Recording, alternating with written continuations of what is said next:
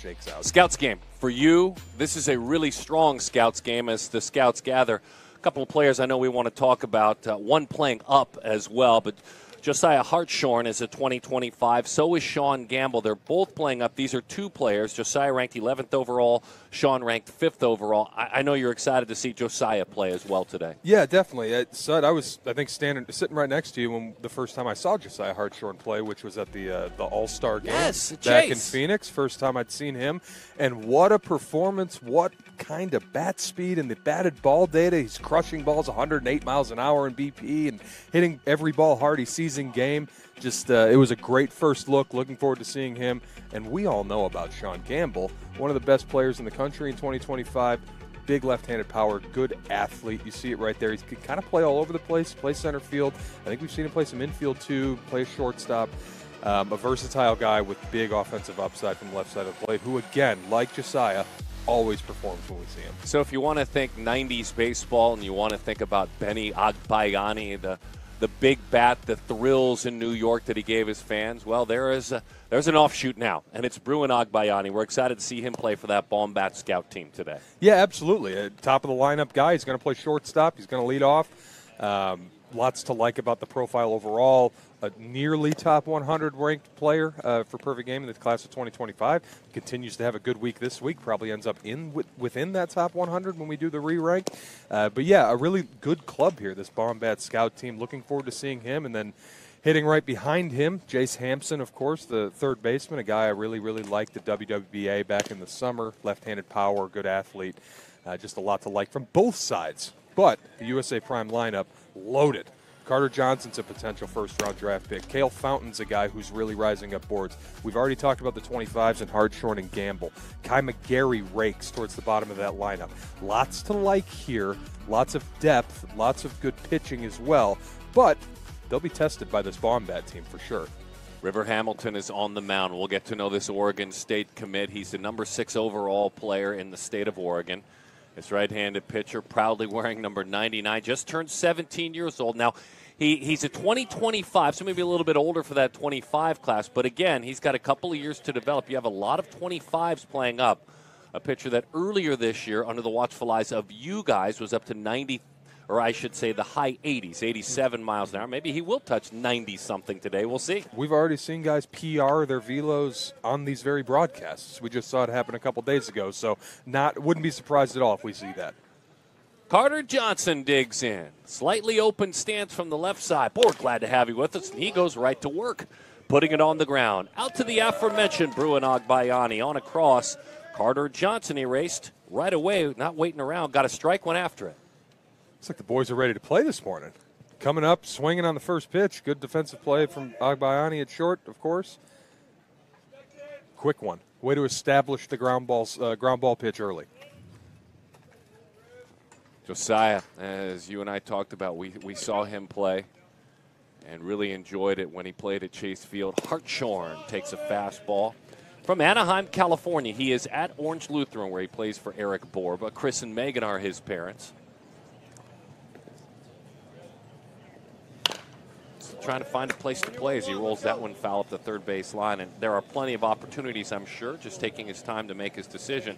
Again, when you're a player that's a 25, if you fall within the new rules, you just started on August 1st talking to programs. Absolutely. And that's something that it feels like I've had that discussion. Lifts one to center. Yeah, picked on a breaking ball. Wind took it a bit. I feel like I've had that discussion with a lot of players and a lot of parents this year in the last couple months specifically. That, the new rule states that you really aren't even allowed to talk to college coaches until August of your junior year. They're not allowed to offer you. They're not allowed to do anything. So that's really taken the industry kind of by surprise, even though we knew it was coming.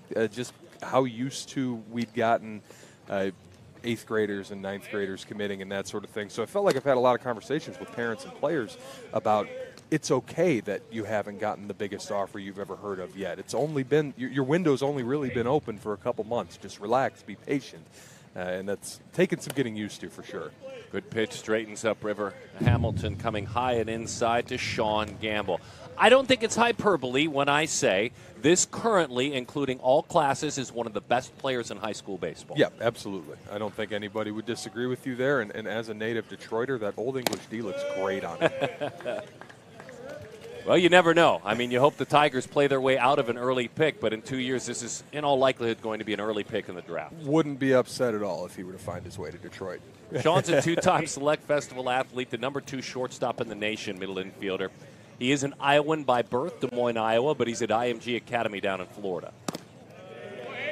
We've seen a couple native Iowans who are now at academies in Florida. Gamble, obviously. We talk about Blake Larson, who we saw yesterday. Miles Davis, we've seen this week. Those are all guys who fit that mold. Good-looking fastball, dots the outside corner. Some of the metrics that you guys have seen at showcases at Junior National specifically, he ran a 6.5 60 through 93 from the outfield. Exit velo in the mid-90s as well as he patiently reaches, and that's ball 4. Well, we talked about the fact that he had touched 87. What's the velo looking now? Yeah, he's been up to 92. Wow. New PR for us, kind of sitting in that 90-92 range so far. He's thrown one slider at 77, got that fly ball from Hartshorn on it. But, yeah, that's new velo, at least as far as our purview. I know you love that, too, as a scout, seeing an athlete reach new lengths. With all you guys watching and all the pro scouts watching, as Cale Fountain flies one to right field. We'll introduce you to Cale because he is special. Meantime, Logan Sanchez makes the play. We're underway. Baum bat about to swing it in a moment.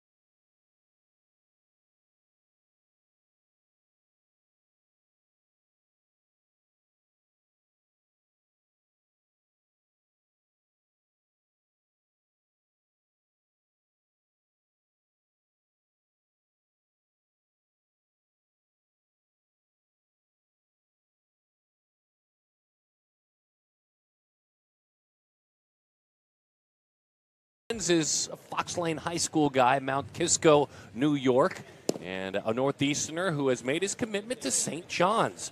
So a right-hander we're excited to see pitching on this stage. Now, again, you're looking at a 2024, but a 2024 that's still 16 years old. Young guy, really lanky. Not only young by age, but, young physically just by the look of him. He's got a long ways to go in terms of filling out that frame. Already been into the low 90s with the fastball, and the Johnnies are friends of the program, so we love when they get good players. So go Johnnies. Shouts out to their pitching coach, George Brown. He's an amazing human being.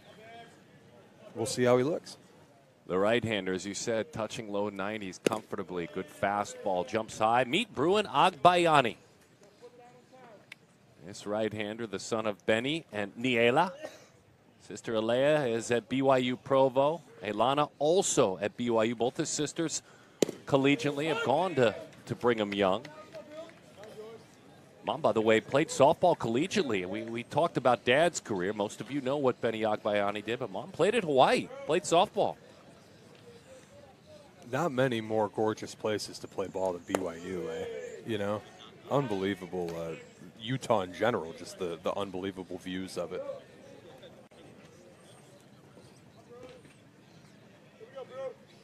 Agbayani loves watching Lindor play baseball. Obviously a Met like his dad was. The actions that you guys are seeing look pretty good so far as he lines one down the left field line, just spoils the pitch. And contact pays off for Bruin. Yeah, 2-1 count there.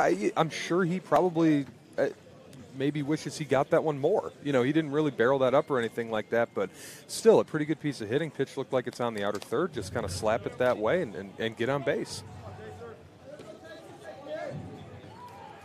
Jace Hampson, as we talked about, is from Snohomish, Washington. This is an Oregon commit. Fastball jumps high. Got a chance to go to Georgia to play in the PG National Championship. Went to area codes, represented the Royals, played in the Seattle Premier League with Elevate Northwest. He's been busy this summer.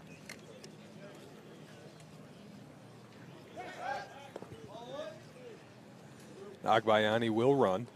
So the correct self-scout there, correct advanced scout from USA Prime to try and keep him close, make sure Renz is aware of him. At least give the catcher a chance to throw here.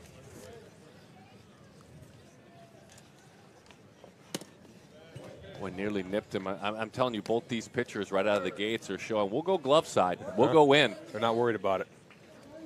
And they're both doing it in the 90s. And they both know, you know, it's not, like I said in the open, it's not a guarantee that if you win this game as a 2-1 pool that you'll make it to the next round, but pretty decent chance. So these teams know we got to win this game. There's no room for error here. I think that's the biggest bring people up to speed thing on this broadcast for those that are hopping in maybe on a Saturday morning somewhere, is that this is different than a showcase, this event. Now, you're showcasing yourself as the runner takes off to throw sails into center field, so a stolen base for Agbayani. Bruin swipes it. Yeah, you're showcasing yourself in front of scouts, but this is really team ball here. Yep, we're trying to win games. This is no longer about, as we'll get a replay of the steal here, good jump by Agbayani. Even if the throw is accurate, he's there safely. So, like we said, man, he will run. He's instinctual, son of a big leaguer, son of a coach. Those things tend to come with it. But, yes, we're trying to win games here. Everyone wants to win the championship. This isn't – it's designed for, you know, the players to get looks from scouts. That's why there's 300 plus of them here. That is what this intention is. But at the same time, we're not playing showcase ball here. We are trying to win these games. And right away, because of that, you got a single, you got a stolen base, you got a walk, and then you've got a visit. And it kind of backs up what we're talking about, how all these teams, it's quite important what they want to accomplish. I mean, a win means everything, too, to your program. That's something that, you know, is not taken away at all. USA Prime National Detroit Tigers scout team. Mark Nellis Jr. is the vice president of USA Prime National. His third year, he played at West Georgia. John Nestor, South Carolina director. He played at Clemson for 3 years. He was an A's draft pick, also Padres catching coordinator for a year. Nick Poe, also part of that coaching staff, first base coach, 16U head coach this past summer, number 2 team in the country. Pitching coach, you saw him just a minute ago, J.T. Waterborough. Played at Georgia Southern, engineering degree. So that's a little bit about the men leading the young men in the dugout. Have to give mention to Damon Alvis, the USA Prime scouting director, mostly because he's a Midwestern guy, so I'll shout him out. He's an Indiana guy. Right-handed bat, this is Adam Haight. That's way inside and off the plate. Got him. And it nipped him. Big spot here early. Big spot here early for Baum bat.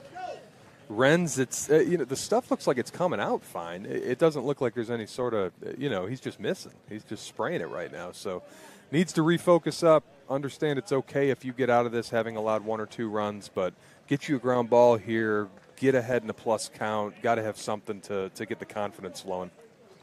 Here's a Washington commit. This is Matthew Henning from Seattle. West Seattle High School, where he's at 24, working through his senior year right now. Mom is Caroline. As that breaking ball misses outside. Renz is mostly upper 80s with the fastball so far. He's touched 90, but been kind of sitting 87, 88, and obviously, as we've seen, not quite in command of it yet.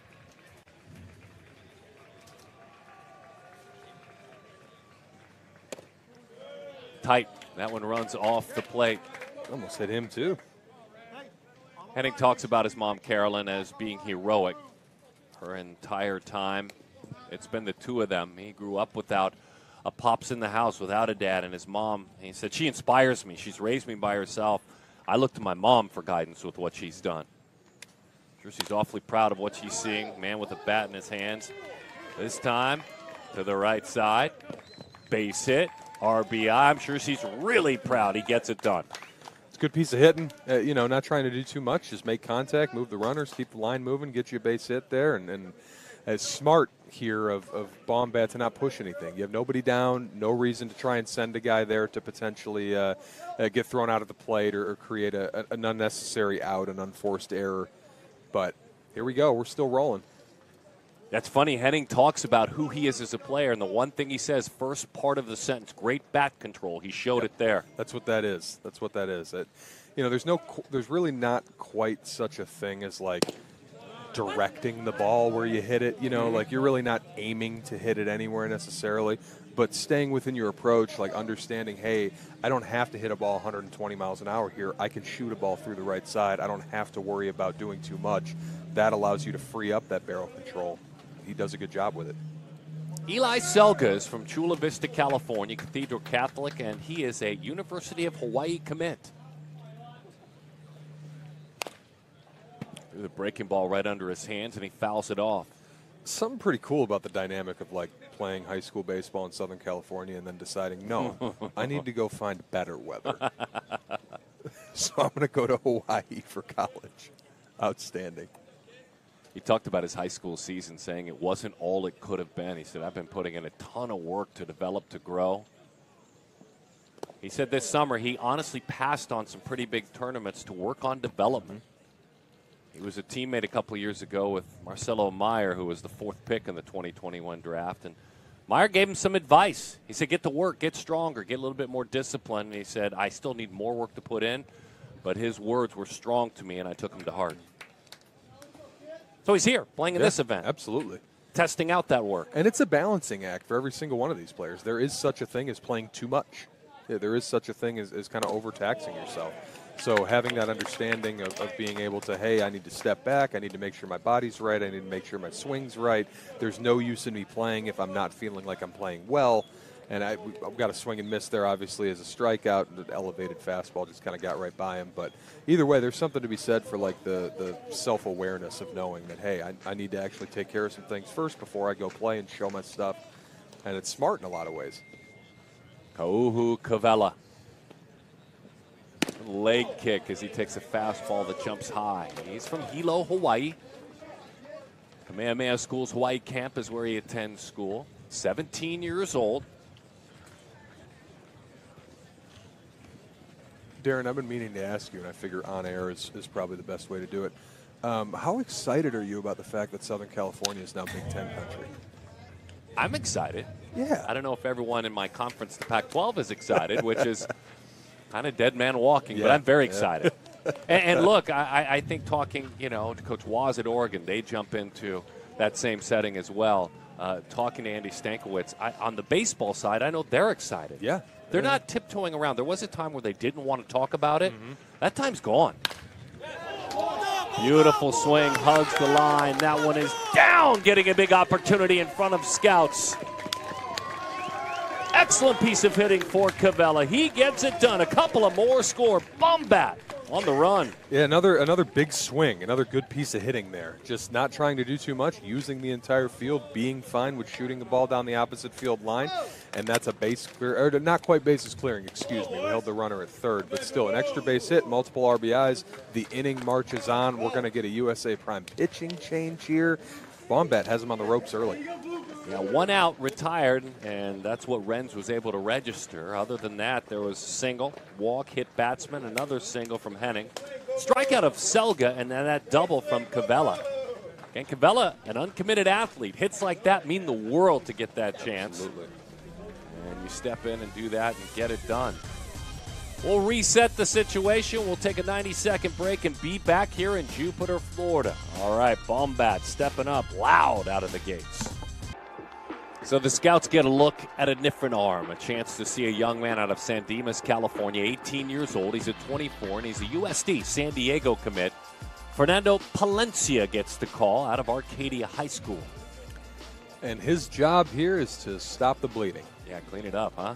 Hopefully get you a strikeout, hopefully get you a pop fly, something easy, something where you don't have to worry about the run scoring. Valencia from South El Monte, California. Good-looking fastball. Grabs the inside corner. And Prime, of course, playing their infielders in early, but you kind of have to at this point. You can't let a ground ball sneak through and score 2. You got to be able to cut it down, stop the bleeding. Araceli and Fernando, his mom and his dad, nearly got a commitment high. Instead, it sails to the backstop. And another run scores. What a start for the team based in Oregon.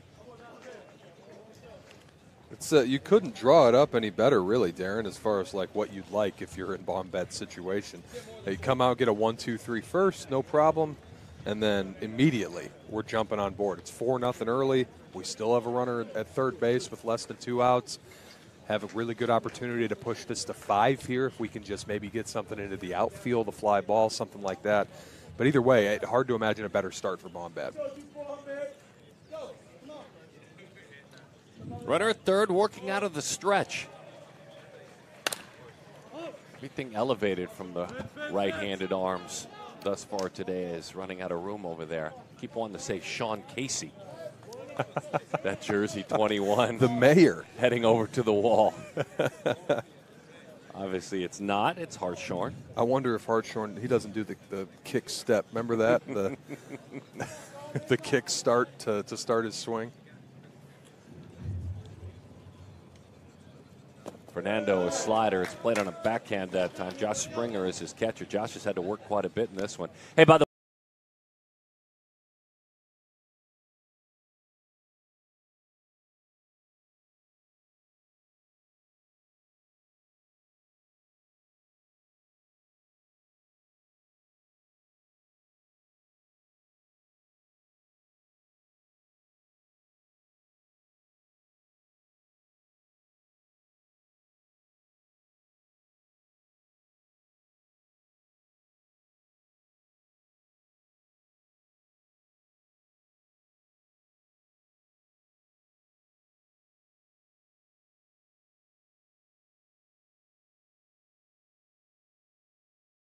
roll to the right side. Infield drawn in, turning and running to the bag now. There's Josiah Hartshorn with the play. And that's exactly what you needed. Needed to get that out, needed to eliminate that.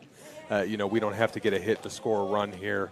Now you can't throw a wild pitch, obviously, but that was a good start to getting out of this jam. Yeah, ground ball out. Kekoa Young, the first baseman. Mark Wiepert now. Wiepert from Sherwood, Oregon. Oregon State commit. He's at Wilsonville High School. He'll catch. He'll play in the corner of the infield as well. High school state semifinals for Wilsonville High School this year. And he's at 25. Pretty pitch, just a little bit low. Good spot there. Doing a good job of owning that inner third so far, at least. And I know we talked about early that both starting pitchers were having no problem throwing inside. That was a little bit more wildness, I think. I think this might be more intentional. He's trying to own that inner third. He went right back in there. Uncomfortable contact. He goes ahead and turns it into an out himself. Fernando comes in, restores order, but Bombad, big swingers out of the gates. They lead it 4-0. Keohu Kavelu with a big double and a pair of RBIs. The Hawaiian making a big statement. 4-0 is the score. Luis Gonzalez is our home plate umpire. He works this one out in the bases. Antonio Pinzon. The umpires have been on this field quite a bit, earning these assignments, and they've done an excellent job. Strike zone consistent, helping for the pitchers. And when you're working by yourself on the bases, it's not easy. Not easy, not all the time. Brian Sikowski, Darren Sutton, glad to have you back.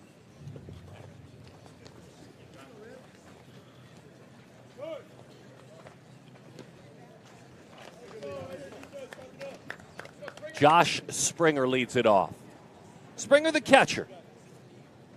4-hole hitter was Fountain right behind him. Springer in that 5-hole protecting. Oregon commit out of Corona, California, the Inland Empire. Fastball has him spinning out there right at that belt buckle.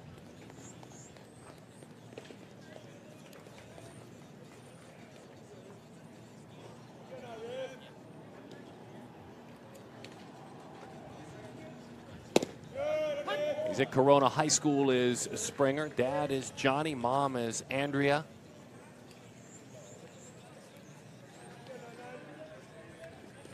I was watching Logan O'Hoppe play for the Angels, if you've noticed that. Hit hard on the ground out to short. Agbayani flexes the arm. And he gets the catcher, Springer. Team gets you a couple of runs. Pitcher comes out throwing strikes. It's a thing of beauty. Hamilton. That breaking ball was belt high. But again, contact, though it firm, it was right out to Agbayani. Colt Myers now, the second baseman.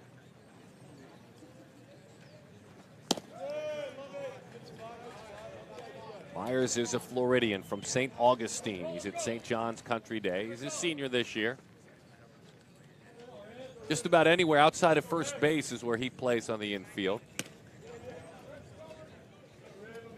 That one sails high and inside. And if you remember the relief pitcher Brett Myers, that's Dad. Mom is Kim. Brett Myers had a long career in the big leagues. 15 years as a pro, 12 in the big leagues. Mom played field hockey at Ohio. Big swing right back to the screen.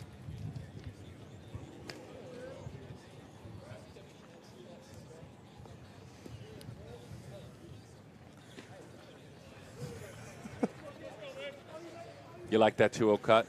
I did, yeah. Anytime you can get a rip off like that, and again, that's a good swing there, even though the pitch wasn't right down the middle like the last one was. But 2-0 count, you're in a plus count, you're in a hitter's count, you're thinking fastball, you're thinking drivable zone. Absolutely take a rip. Rivel Hamilton runs it to 2-2. Got the foul back, then threw a nice breaking ball on 2-1.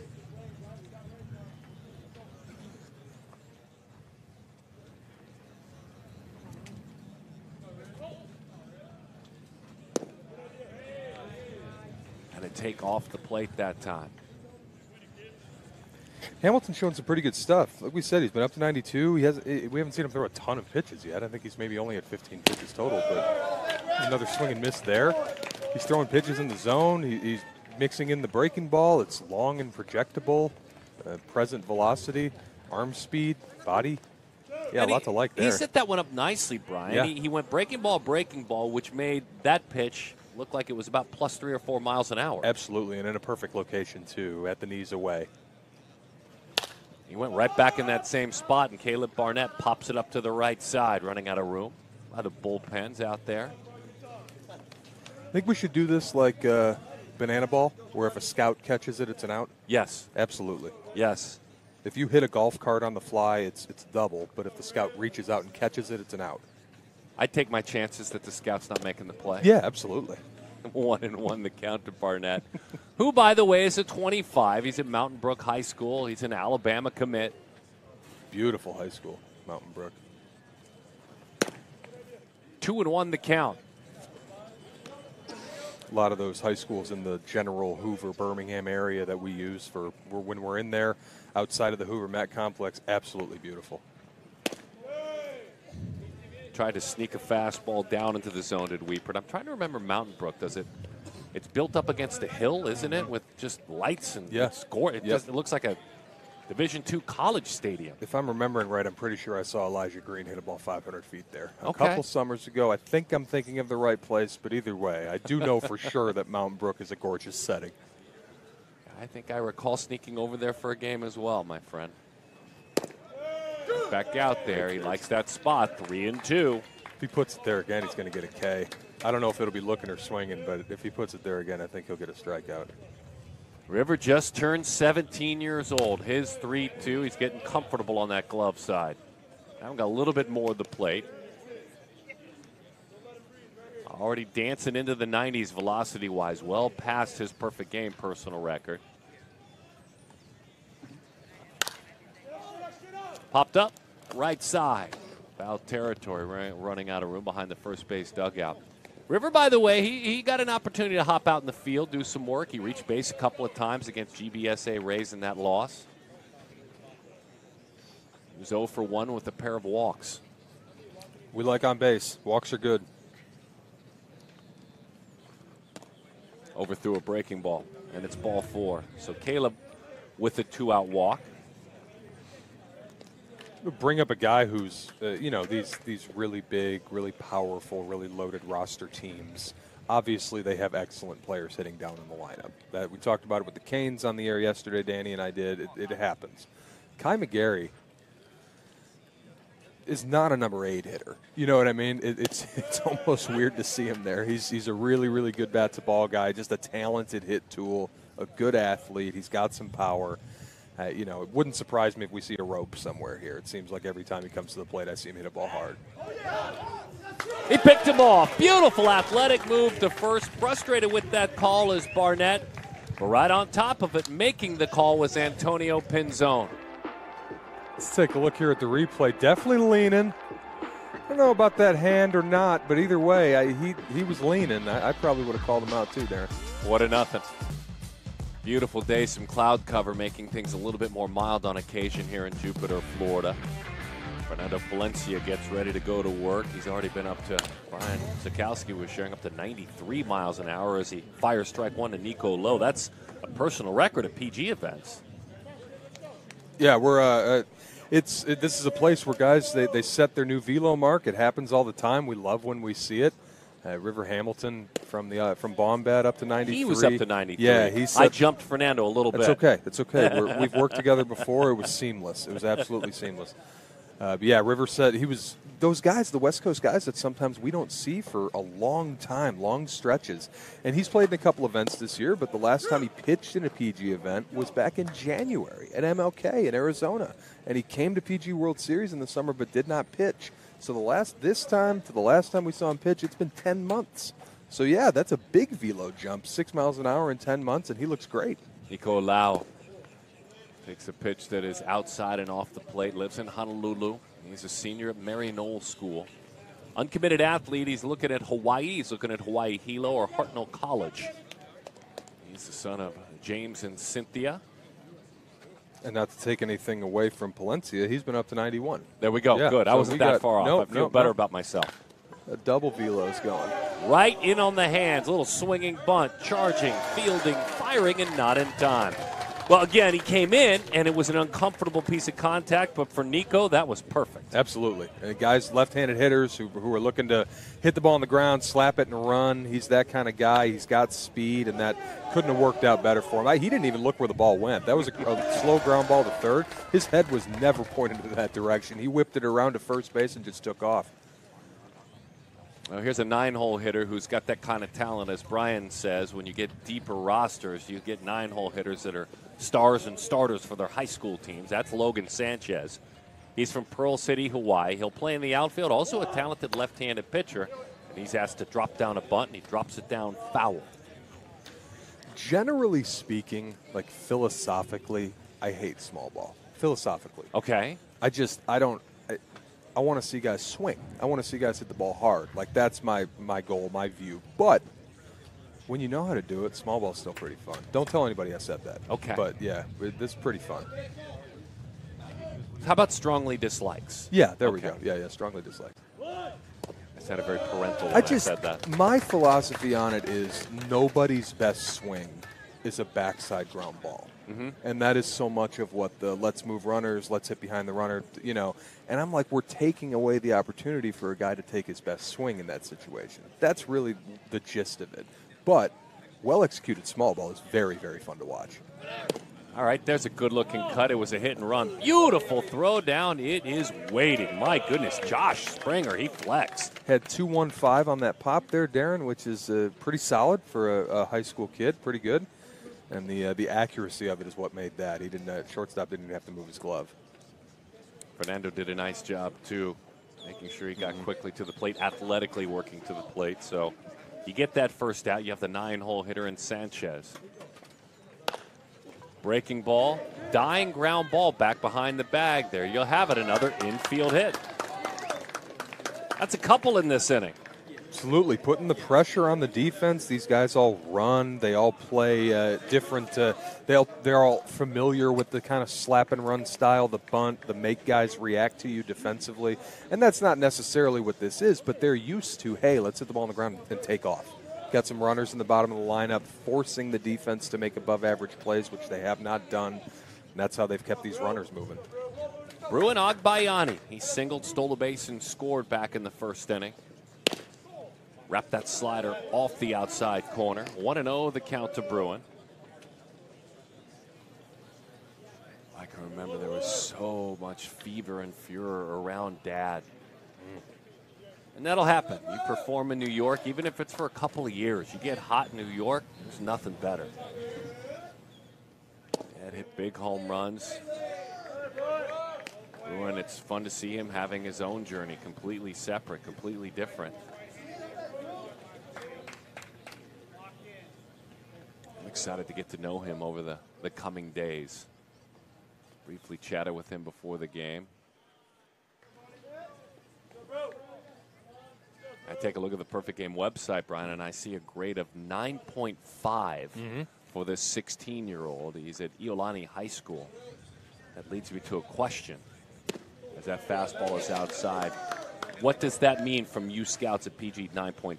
So the scouting scale within PG is different than the 2080 scale that Major League Baseball uses to scout. And we still use 2080 when we're talking about draft players in their draft year. But, you know, the vast majority of players that we evaluate really don't have Major League tools. So why would we grade them on the Major League scale? So we created our own. And we go 1 through 10 with it. 10 is obviously the best you can get. 9.5, obviously just shy of 10. What that means is we think you're really, really good, but we're going to wait to slap the 10 on you until you are in your draft year, and we decide at that stage. So I would imagine that once Bruin Agbayani comes to PG National next year, he will get his 10. Good stuff. By the way, he homered against Baseball U at this event. He's already got a homer on his resume. He's got 2-3 hits now and a couple of walks. So it's been a good tournament. Playing really well, impacting the game in multiple ways. You know, it's easy to look at the offensive stats and make your determination about a player in that sense, but that's not scouting. That's not really even thinking critically at all, you know, just to look at the stats. So a guy like that who performs and he gets on base and he hits for some power and he kind of does everything and he plays good defense, well-rounded player. Wagging that bat is Jace Hampson. And he takes a breaking ball right down the middle, does the Oregon commit. Good way to get ahead.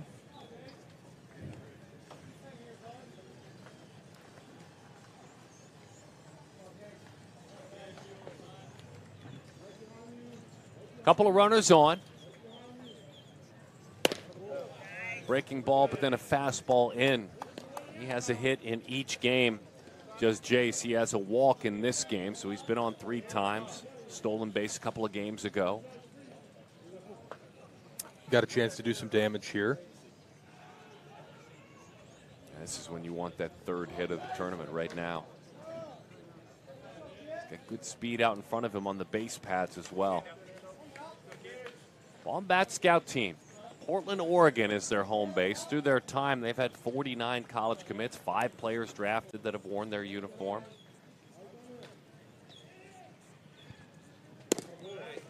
Went right back on the inside with a slider. Yeah, it's he's found, it feels like that Palencia has found a little bit more success, a little bit more comfort pitching backwards. Starting guys off with breaking balls in the zone, getting strikes called, and then, you know, when you have the fastball and then maybe doesn't have the command of it that he wants, but when you set it up with the breaker, you get a little bit more room for error. It's funny, in dealing with a lot of these athletes, they've shared not really superstitious. If I get hot, if I get cold, there are socks I might wear. I try to avoid it. There's some kind of old soul, if you will, in that thought, but not Jace Hampson. He's a Batman undershirt guy no matter what. We love it. We love it. The Dark Knight himself. 2-2 the count. Back to the screen it goes. I've got to ask you, are you a superstition guy? You've coached for a long time. Are you a superstition guy in this game? When I was a kid, I thought I was because everyone else was doing it. But as I got older, the only thing that I would make sure is if I had to throw BP, I wanted to make sure I was wearing the same shorts every time I threw BP. Okay. Just for no other reason other than, like, it talked me into thinking I was feeling more comfortable and therefore my BP was better. Smart play. Well, we'll see how it works out. Probably not going to let him get away with that, but a smart play nonetheless by Cale Fountain. Yeah, they went ahead and called it. They're still deciding. Yep, they went ahead and ruled it out. Yeah, you're exactly right. Antonio Pinzone said, nope. They've seen that before. We're not letting you do that. So a line out, and a soft one at that. Coach is out getting an explanation from the umpire. You can't do that.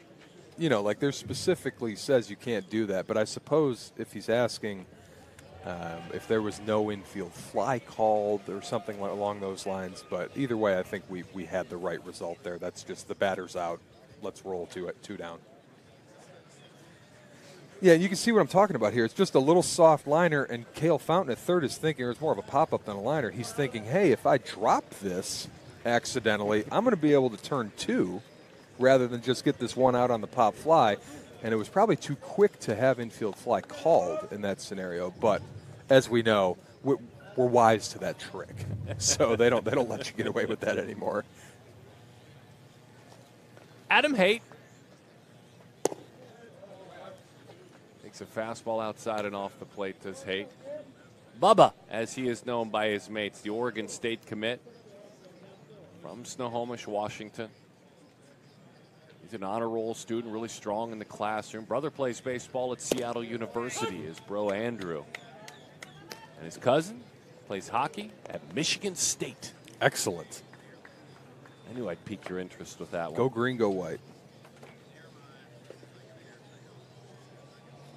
1-1 the count. I'm going to guess, as that one is rolled out toward short, going the short way for the out, that most of these Washington athletes, even though he plays for the Arizona Diamondbacks, cheer super hard for Corbin Carroll, who's a native of their home state.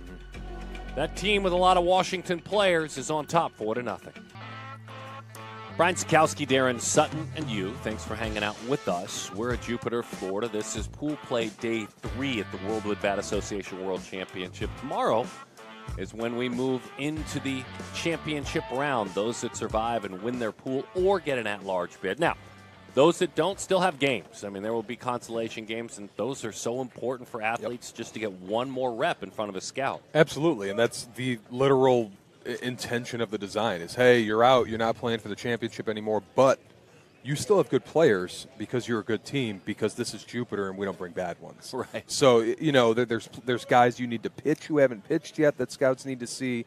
Maybe they're following up with trying to get another 3 or 4 at-bats. In tough between play. hop, very tough play. And you were talking about Kai McGarry as someone who at this point would be and is the starter at Sandra Day O'Connor High School. He's a senior. He's an ASU commit.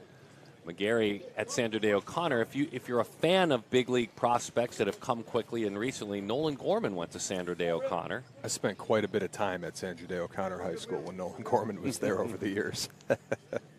That's another beautiful setting to watch a game. I love that setup there at O'Connor. We love our Phoenix High School baseball. That's my home state. That one jumps high and out of there. Slater to Brunn, the left fielder. We also love out there in Arizona fall, and it arrives about Halloween. So we're excited that it's coming soon. Getting close. We still are in the 90s. That scares the rest of the nation when you say that. We're thrilled with the 90s. Yeah, 90s are fine in Arizona. I have no issue with it. You go say that in the Northeast or in Michigan right now, they're 90s. That's disgusting to people. We love the 90s. Slater to Brunn is from Bend, Oregon. Beautiful Bend. He's a Vanderbilt commit. Playing a bunch of his fellow Pacific Northwesterners here.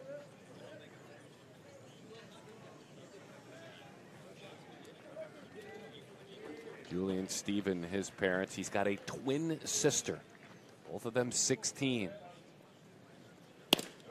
Aggressive swing, but he comes up empty. That's a 2-0 hack. Absolutely. Again, we love it. I know you came up empty there, but look to do damage. 2-0, look in your preferred zone, your power zone, and if you get fastball there, don't miss it. You talk about Vanderbilt, where he is committed an Ivy League level education. His dad was an Ivy League athlete. Dad went to Brown and played squash. Awesome. College squash player. You can take a look at a bunt, but he watches that one sail high. USA Prime down 4 is not in, panic mode or anything yet. It's okay to play for 1 or 2, chip away at it, et cetera, but if we get into the 5th inning or so, I doubt we'd be seeing sacrifice bunt attempts. That's a good at-bat. Took a big rip at the one pitch in the zone, came up empty, but didn't get frustrated, didn't expand after that. Take your walks, get on base. Walks are good.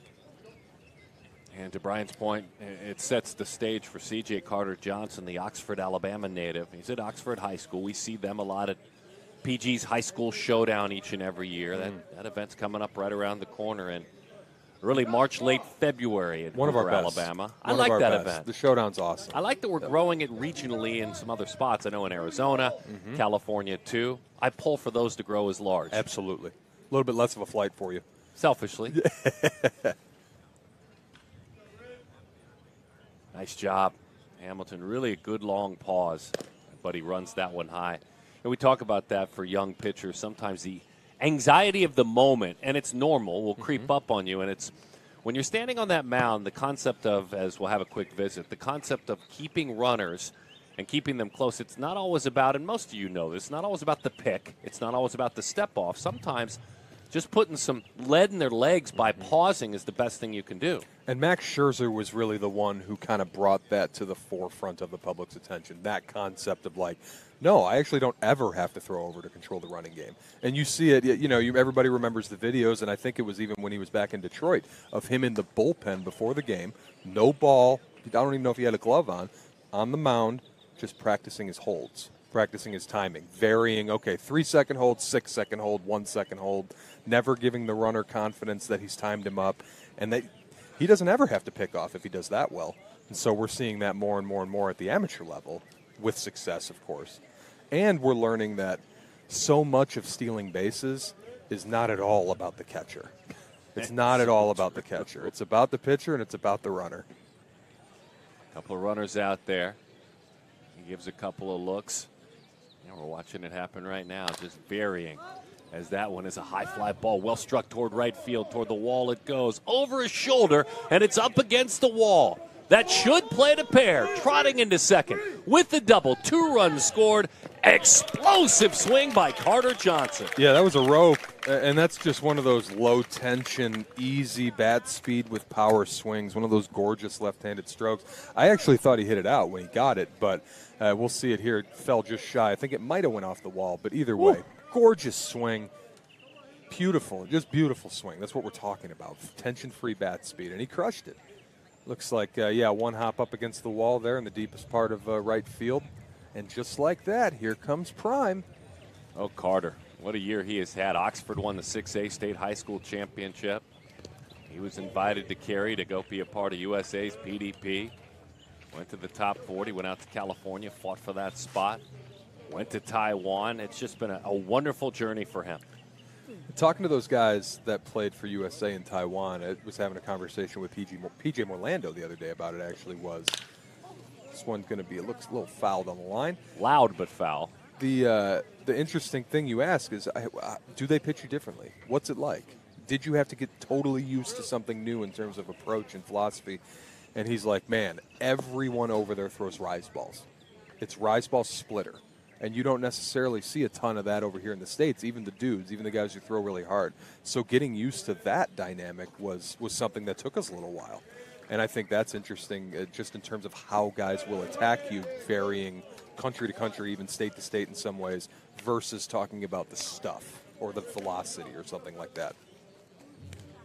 Yeah, visually, it must be intriguing to quickly have to be on the uptick. It's almost like you're dealing with a softball pitcher then if you're talking about that approach. Yeah, absolutely. And that's what he said. He's like rise ball, drop ball in a softball game. Exactly. That's what PJ said. He's like, I never had to think about the ball coming up at me before. And that's what they make you think about. There's so much rise on those four-seamers.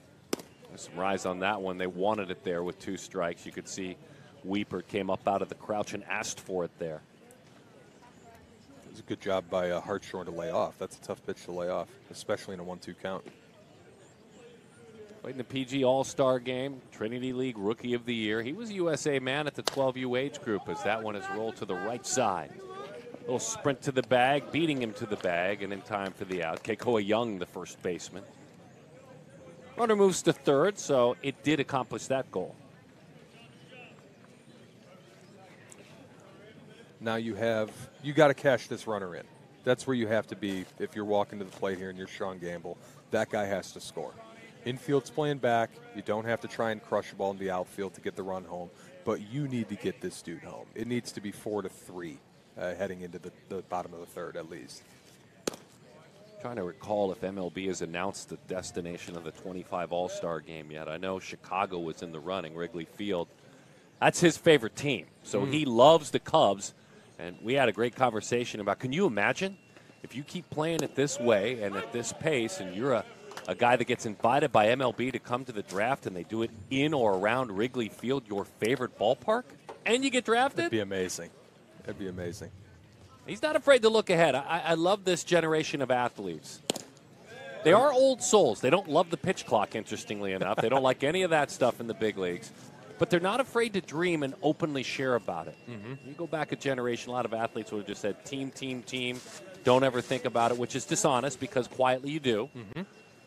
But these athletes will share their stories. As that one is low, skips on by. There's your run. Now a free and easy approach, even more so for Gamble, as Carter Johnson trots on home.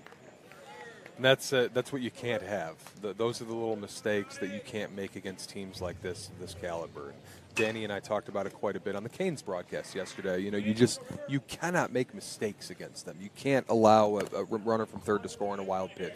You can't give them an extra out via error. You can't airmail a throw to home and then allow the guy who hit the single to now get to second base. Those little mistakes add up so quickly against teams of this caliber. And Baumbat's really good. They still obviously are winning this game.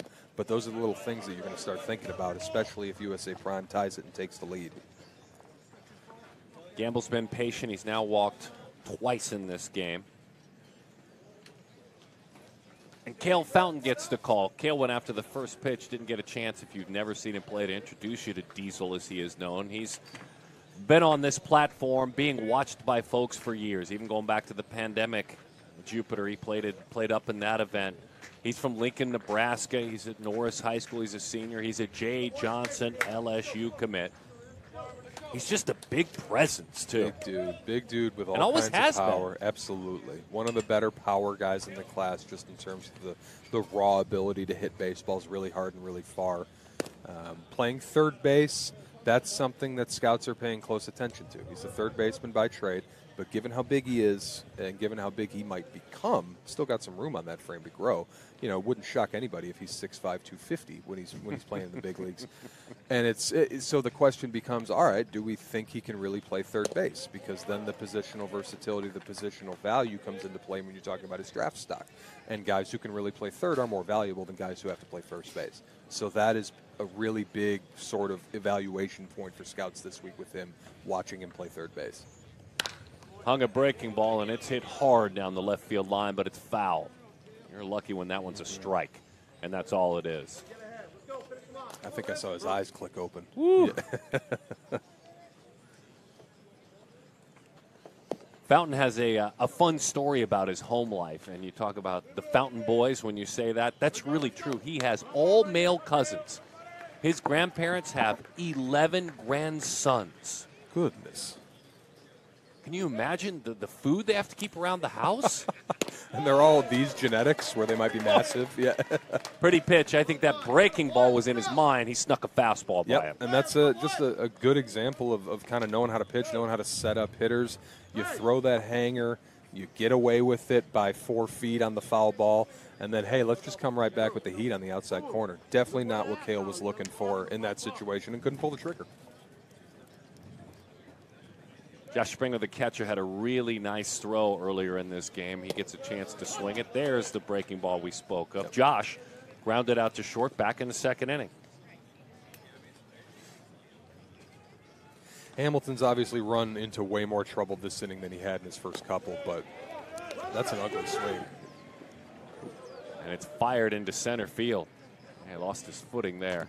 Runner heads back. But the point being, even if he's had some trouble, Carter Johnson hits that ball really far, he's walked a guy or two, whatever it is, he still looks good. That fastball is still coming out hot. He's hitting both edges with it. That breaking ball, when he commands it, glove side especially, has been good. He looks great. This is a guy who's definitely going to be rising up in our 2025 rankings.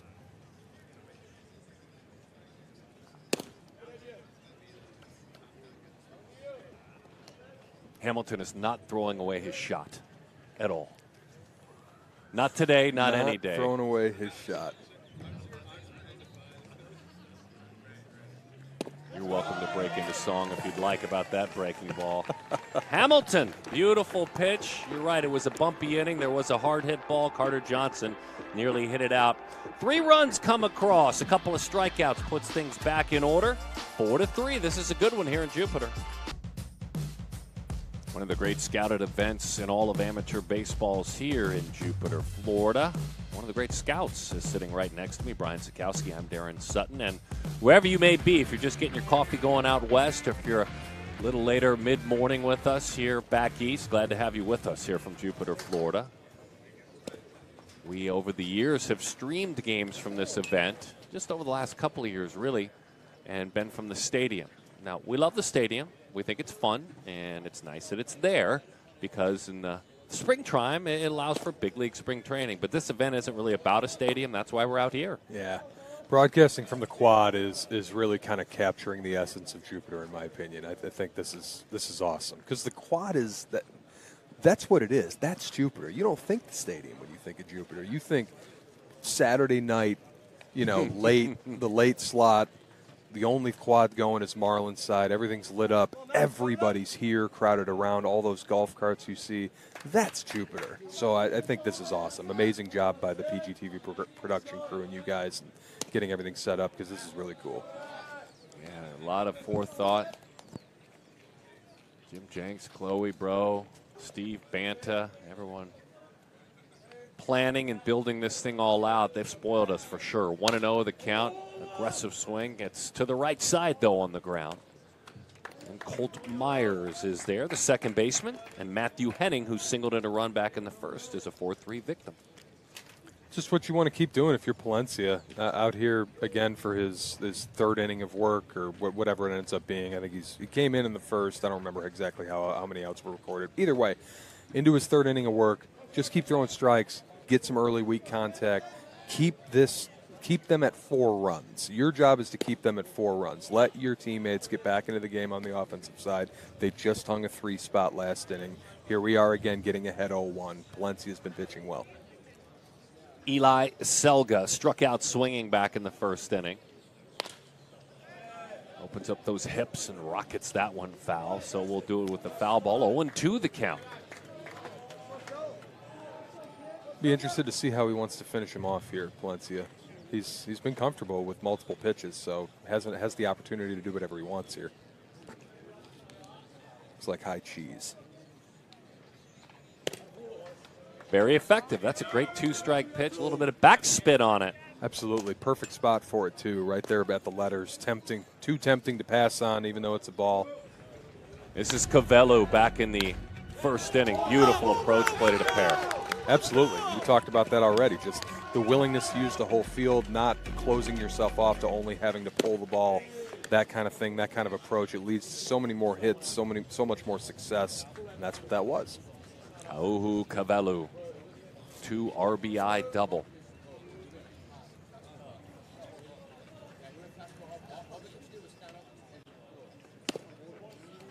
Well, pretty good pitch just off the plate inside. He's kind of got that front door, that little swing back action going on the 2-seamer right now. That one didn't quite get back enough to get called a strike, but that's the approach. Throw it at his front hip, and let it run over the inside third. Yeah, that last pitch was 94 miles an hour. There's some giddy up, Brian. Absolutely. It's been anywhere from 90 to 94 with it. That 94 was his top. He's only hit it once. Has a couple 93s. Good showing. 3-1 the count as the corner extends just a little bit.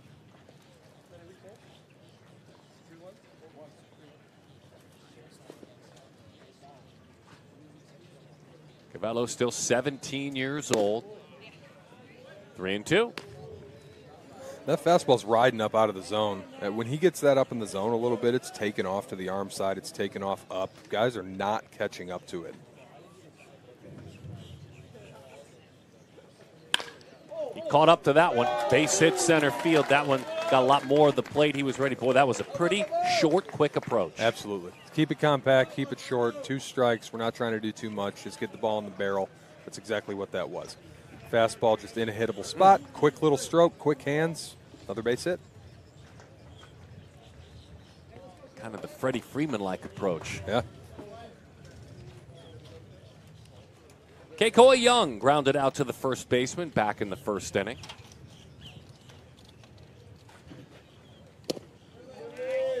Slider dips just off the outside corner. It's a good pitch. A good pitch in a good spot. You know, if you're sitting dead red on a fastball and you get that, maybe you pull the trigger and come up with an empty swing, and that was a ball. It was a good take, but still, that was a pretty good pitch. Keikoa is a Vegas guy. He makes his home just outside of the city and goes to Bishop Gorman High School.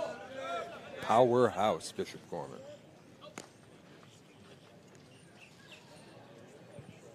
Chris Sheff has taken that program back over. He's the number 3 first baseman.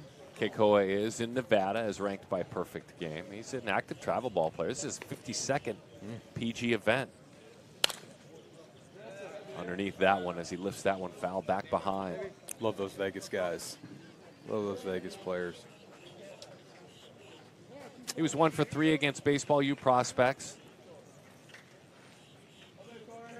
Had a .494 on base at the recent 18U Fall National Championship in Arizona.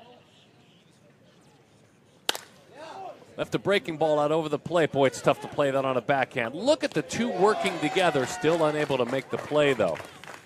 Really interesting, not interesting, really good recovery from Carter Johnson there. That ball ate up Colt Myers on the backhand. Yep. But kind of kicked it off the glove accidentally right to Carter Johnson coming through, who threw it wide. He might have actually had a chance to get him at first if he'd made a better throw. But look at this. Yeah, the backhand just comes up on him, eats him up. Johnson's right there, makes a pretty good play. But that was not intentional, folks, at home. That was unintentional there, but still looked pretty cool.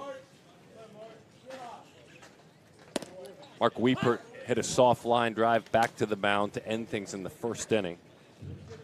That's when Fernando Palencia started to feel really comfortable when he got that uncomfortable contact against the Oregon State commit.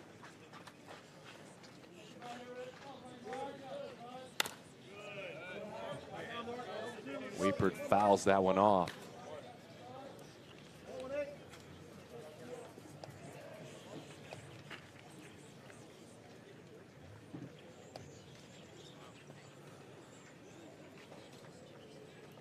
Wiepert, a heck of a football player, too. Says he has to grind it a lot more at baseball for success. Football comes a little bit easier. That's how I felt. I wasn't a high-profile athlete in either sport, don't get me wrong, but football was always my better sport. I just liked baseball more for some reason. He plays on 3 sides of the football as he rolls that one foul. Special teams, defense, offense, and he is all-conference in all 3 areas. Led the state in solo tackles on the defensive side. It'll be interesting to see what his future holds. He looks up to Adley Rutschman, who did both into college. Yep. Adley Rutschman, the star for the Orioles, was a kicker when he went to Oregon State. Legendary kicker.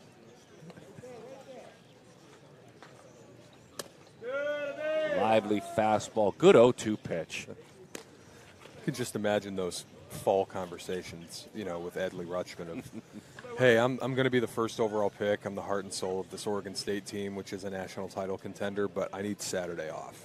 I got to go kick, fellas.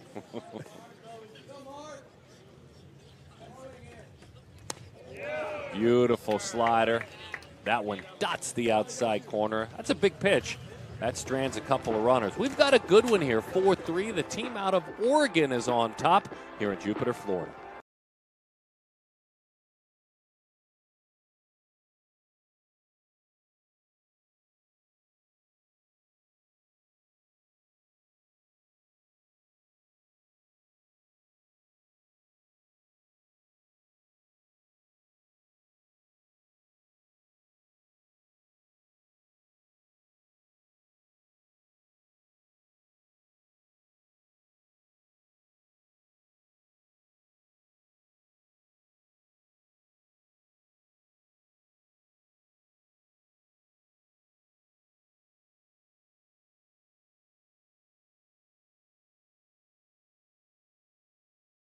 Back in the second inning, USA Prime Tiger scout team.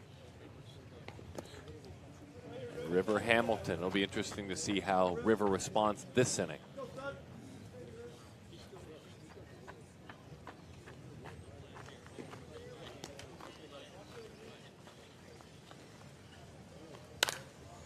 Hold the hands in, lifts that one up to the right side, and we'll do it again. This event has such a rich history of those that have gone on to play at the next level. You talk about hundreds and hundreds of players who have played here. Thousands have gone on to college out of this event. Breaking ball, ground ball. Easy chance, Agbayani. We're pretty much, so you talk about thousands, we're pretty much at the point with Jupiter, mostly. It's not 100%, it never would be, but we're pretty much, if you're here, you're going to play college baseball. Okay. If you are on one of the teams that is coming to Jupiter and you play on that team, you're one of the starters or whatever, you're probably good enough to play college baseball somewhere. In fact, I'd almost say like you are good enough to play college baseball somewhere. I don't know if we have any players here who aren't capable of playing somewhere in college. And that's amazing. That's absolutely amazing to think about, that every player here is probably good enough to play college baseball. A breaking ball, that one hung out over the plate, and it's belted as it should have been. Just shy of the track. It's gobbled up out there by Nico Lau. He fires it back in. It's 2 bases for the designated hitter, Caleb Barnett. Wearing that number 9, long and lean, looks like Nick Castellanos out there, but that's a Tigers fan of your comment. But yeah, like you said, Sud, just got a little bit too much plate, did not miss it. Ball was struck well. It's a good swing. That body's got some room to grow too, and he's gonna have some real power at the end of the day. But a good swing, not trying to do too much. Get the barrel on it, double.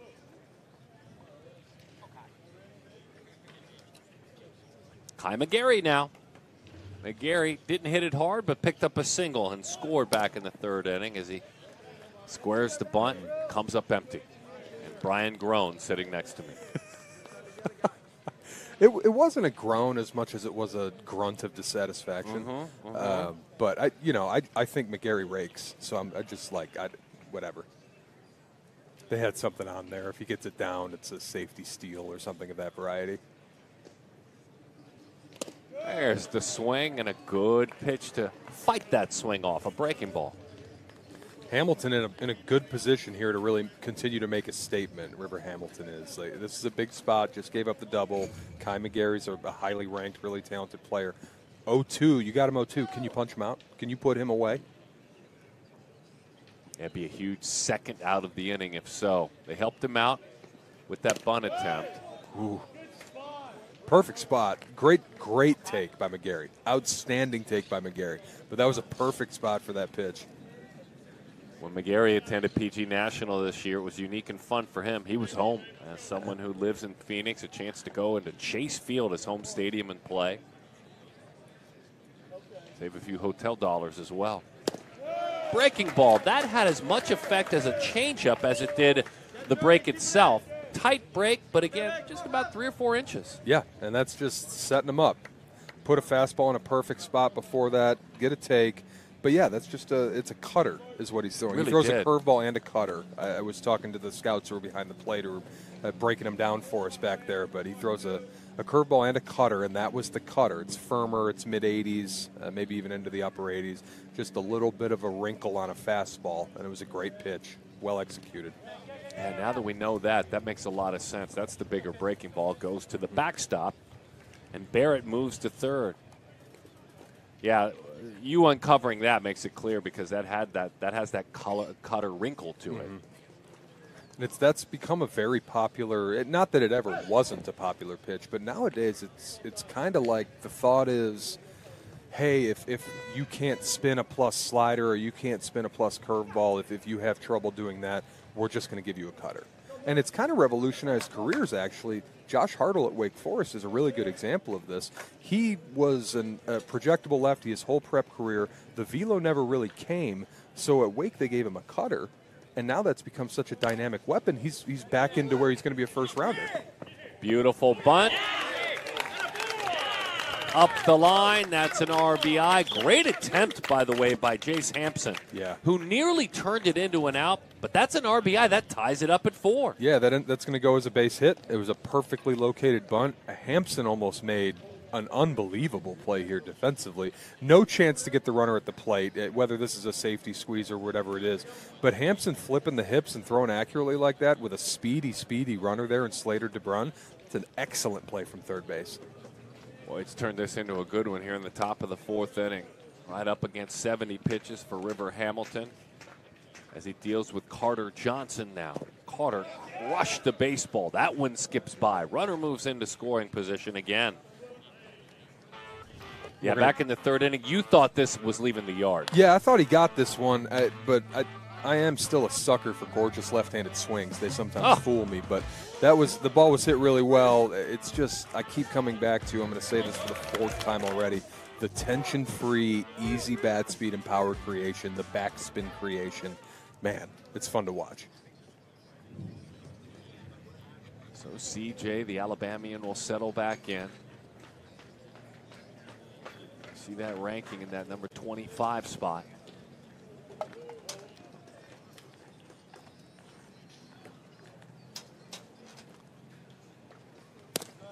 Two and 0 the count to Carter.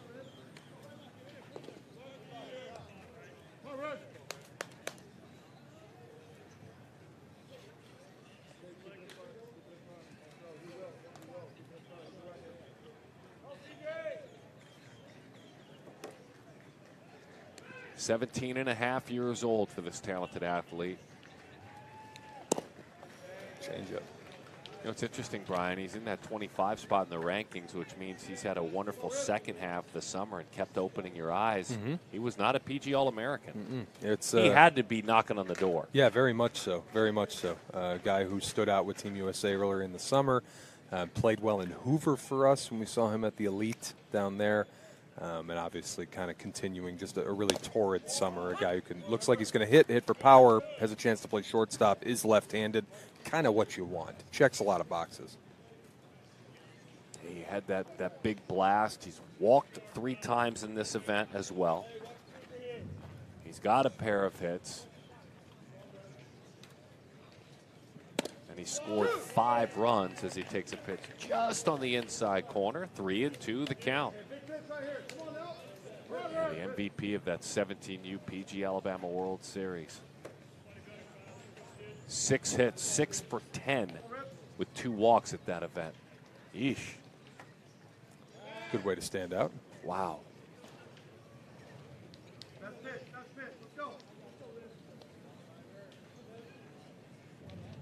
It was the MVP of that high school showdown, as we were talking about. Had 5 hits and 2 walks at that event, including a huge home run. 3-2, fights it off. It dies in front of the shortstop. Agbayani's got a really strong arm. Played that one very peacefully, but a beautiful bunt. Slater DeBrun, his speed, played it. Barnett, we're tied.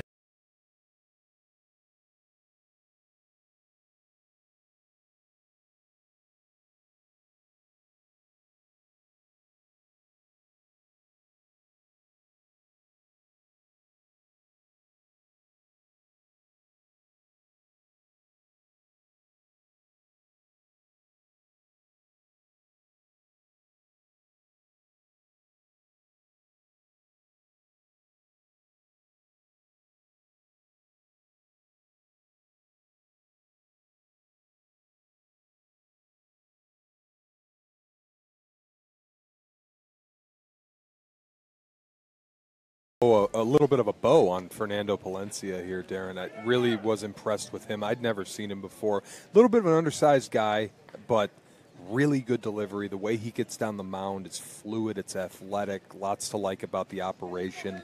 Was up to 94 with the fastball, pitched at 90, 92, 93. Changeup, breaking ball, strikes, was setting guys up, was executing. Really liked my look there, and definitely will push for him to rise up in the rankings next time we do those. I love that. What a great assessment. Did you say he got up to 94? He did. Yes. That's your guy. I inaccurately said earlier, folks, that he was at 93, and at that point he was at 91, and he kept climbing. Kept climbing. He heard you. He heard you. That's all. All the family gathered around. They were calling relatives and neighbors over. Darren said he's at 93. I was wrong, but I'm glad he jumped past that. You were wrong still, but the other way now. Yes, no, I'm glad to be wrong that way. Nico with the chance. He singled, was caught stealing back in the second inning. Takes outside from Ford Thompson.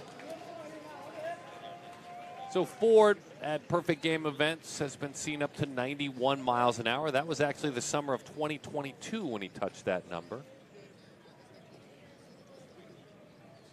And low, blocked up just to keep it in front by Josh Springer, but a quality at bat by Nico, getting comfortable left on left with a walk. He's been on twice today.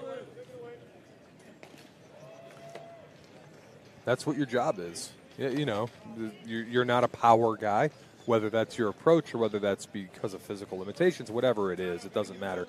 That's your job. Get on base, make contact, move runners, be the runner on to be moved, steal bases. That's your job. From Pearl City, Hawaii, Logan Sanchez, who singled last time up. Close at first. Nice little move from Thompson. Thompson played up at this event last year. Came here with the TGD-back scout team. Touched 88 miles an hour through a couple of innings here at Jupiter. Struck out 3 as a junior in high school. Little step-off move. He fires it over. He's traveled team for quite some time. While playing through the summertime, or the Todd Green D-backs, if you will. TG D-backs.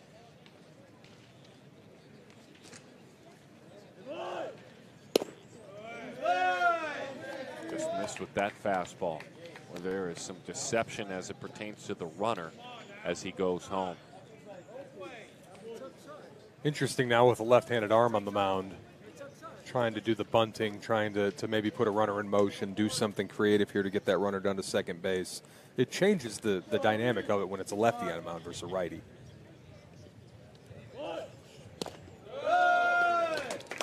2-0 the count. Son of Joseph and Roberto working out on the mound. Dad played at Truett McConnell. Dad played a little bit post-high school baseball, that is.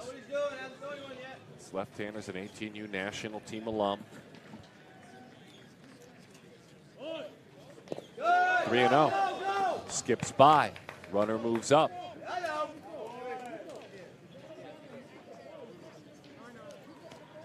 This has all the makings of a tight game to the very last moment. Absolutely. And after my first couple games this week, Darren, I've seen some really good teams and some really good players, both blowouts. I've been looking forward to something like this. You don't have that today, Brian. No, not today. You do not. You can just feel it, you know. A little bit of tension in both dugouts. Both teams understanding that, look, we want to play tomorrow, but we want to play a game that has champions and implications. And you'll play tomorrow no matter what, but it's a consolation game if you lose in this contest.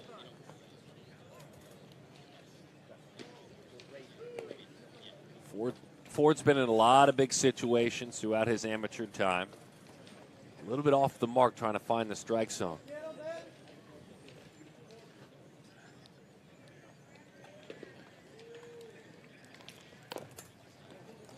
Wait, tried to get out of the way, and he fouls it off. The small ballers are fearless. You say that for sure, because you're kind of putting your teeth out there in the way when you're squaring around to bunt, especially left on left against a dude thrown from behind your hip. So definitely fearless.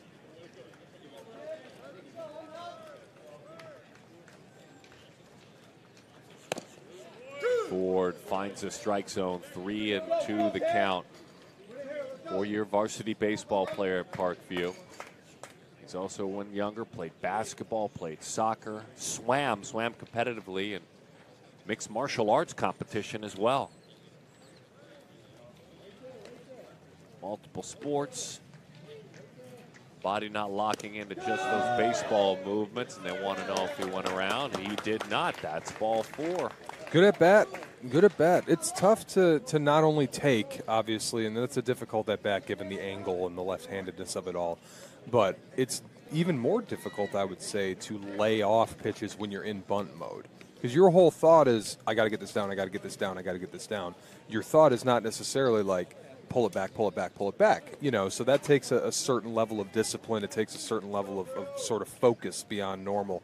And that's a great at-bat as a result. You got to work the count full, got in the pitch count a little bit here of the reliever, allowed his hitters on the bench to see more of his pitches coming in, and still got to first base and didn't have to wear one in the face to do it. And they'll play off the bag so he can get a comfortable lead at first with the runner ahead of him.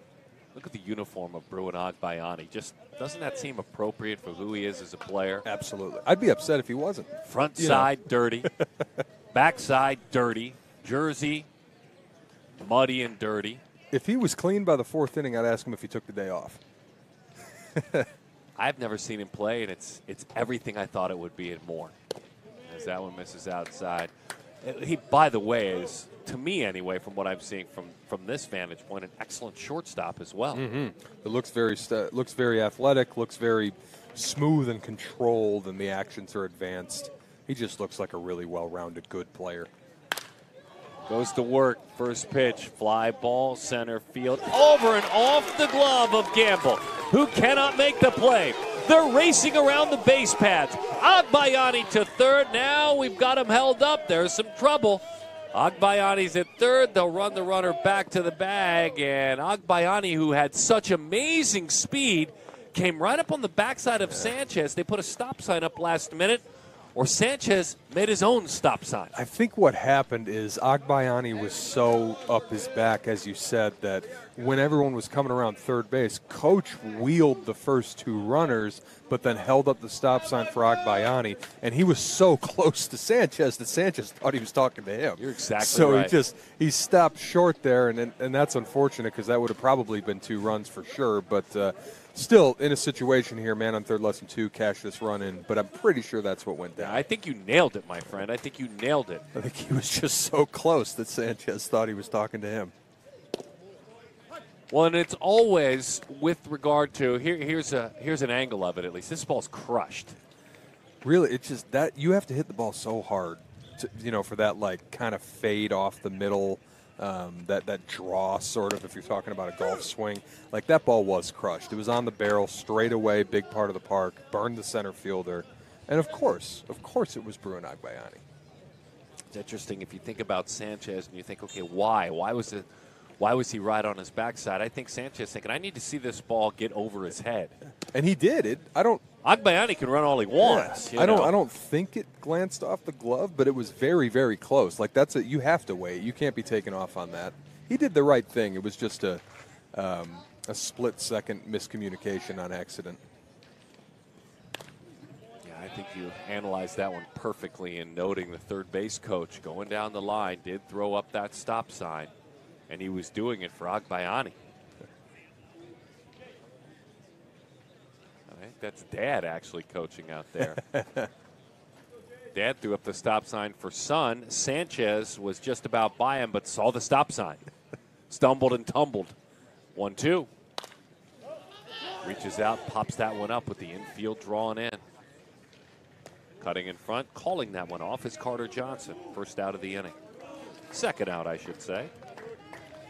We're going to get a look here at the relay. Yeah, that's definitely what happened, Sud. He threw up because Agbayani was already there. Bruin was already there. So he was stopping him, but Sanchez was so close he thought he was talking to him. That's unfortunate. They do get the one. They do lead it 5-4. You always get greedy in that play. Now, they might have had a shot at throwing him out at the plate, but you make them do that. You make them throw you out at the plate at that point. Absolutely. Relays and pulling everything together with an oncoming runner. It's a difficult play. Here's Adam Haight, 1-0 the count.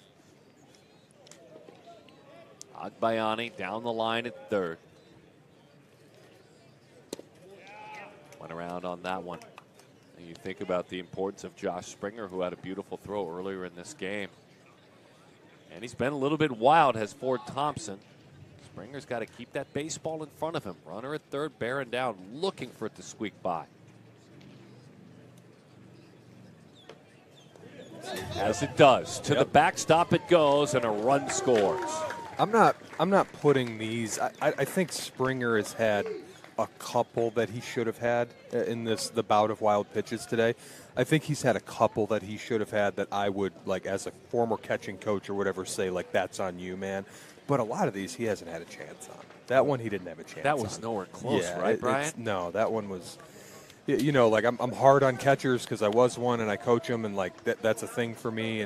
But I'm going to go ahead and give him the benefit of the doubt on a fairly significant number of these. Boy, beautiful hands, but the throw is off the mark. Tough break for Cale Fountain because you had to have the softest, most reactive hands to make that play. Yeah. But then he had an uneasy throw, if you will. He did the hard part. Yeah. He did the hard part. He made it look easy, but then, yeah, just kind of yanked it.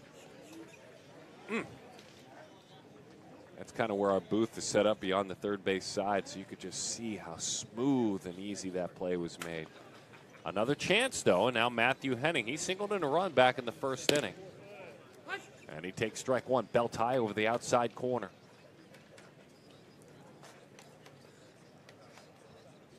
(6-4) fourth inning. Bottom half. Late reaction. Couple of strikes on the batter. Runner at first. No balls and 2 strikes to count.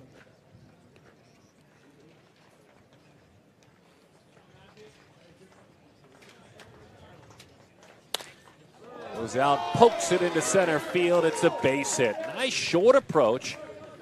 Good looking first to third base running, by the way, by Adam Haight as well. Haight with absolutely no hesitation around second base there.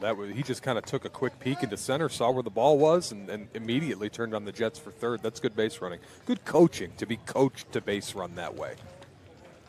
Yeah, not trying to do too much. Liner over the second baseman's head. Just take what you get and put the barrel on it. And, yeah, really good base running by Haight there. A quick little breakdown on Ford Thompson, our lefty this inning. Has been generally in the mid-80s. He's been up to 88 with the fastball. Has found some comfort with the changeup. That's been kind of in that 79, 81 range. The slider's been a little soft. That last one was a single off of a slider. And it looks like we're going to have another pitching change here maybe. Yeah, they're going to go to the bullpen. We'll reset the situation. It's another left-hander getting the call out of the bullpen. Cale Gahan out of Oxford, Michigan, a Duke commit. If I said his name improperly since he's a Michigander, when we come back, Brian will correct me. 6-4 is the score, and of course this team, Baumbat 1-1 in the standings. They had an opportunity to have a big win earlier. And it was 4 runs just like that they scored against GBSA, who did rally, who did win. Now they're looking to turn tail and get it going on the other side. Turn it around and have the same kind of give back. Cale Gahan is from Lake Orion Community High School. They had a big win this year, a big run against Orchard Lake St. Mary's. They knocked them off in the playoffs. Yeah, they ended the St. Mary's State Championship streak. Cale Gahan was their ace. I don't believe he pitched that game. I think he had to pitch the district semifinal to get them to get to that game. But either way, you've seen Gahan pitch well. I have.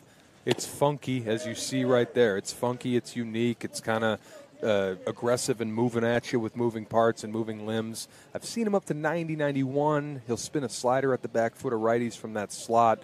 He was committed to Memphis originally, but when Carrick Jackson left to go to Missouri, he opened up. Duke saw him pitch, I believe, in Georgia at one of our events, and immediately had him on campus and snapped him up. Which was good news to his parents, Troy and Nikki. Exciting stuff. He's the big brother to Kennedy Gahan, who's 15 years old. Runners on first and third. Big opportunity for him, and you know Baumbat thinking, let's add on now. Absolutely. Don't let this get into the place where you're going to start having to flirt with the timer. Maybe not completing the 7 innings because of the time limit we have in pool play to keep things moving along. You don't want to get to that point. Just kind of keep tacking on now. Chris Daniels gets the call. He's out of Pasco, Washington. He is the pinch hitter. He's a third baseman by trade. Looking to double steal one. It's bobbled. Head first flop into second base, but the run already scored. That flop feels totally fine because the run scored. He did his job. Yeah. Little Haight scored. Little delayed steal kind of rundown temptation play there. Peak West Coast baseball, if I may say so myself. But that's exactly what happened. That's a delayed steal. It's a double crow hop and then go. All you're trying to do there is elicit a throw. You want that run to come home, and you really don't even care if you get tagged out there. You're trying to get that run home. That's exactly what happened, and they were aided by a bad throw.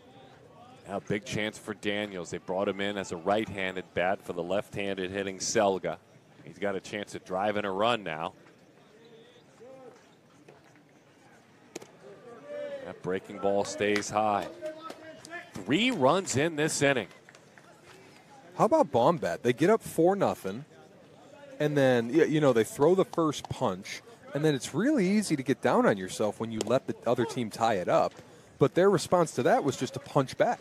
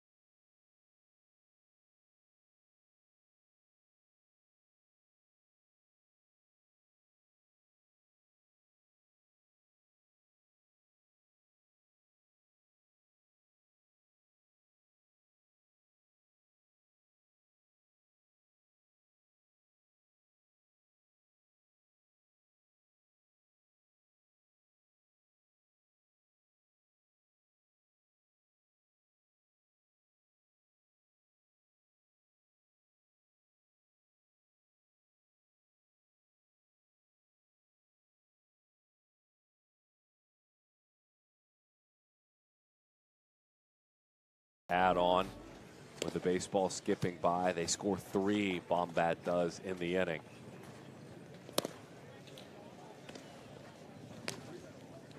And now for Bombat, they go to the pen. Opportunity to take a look at a right-hander here.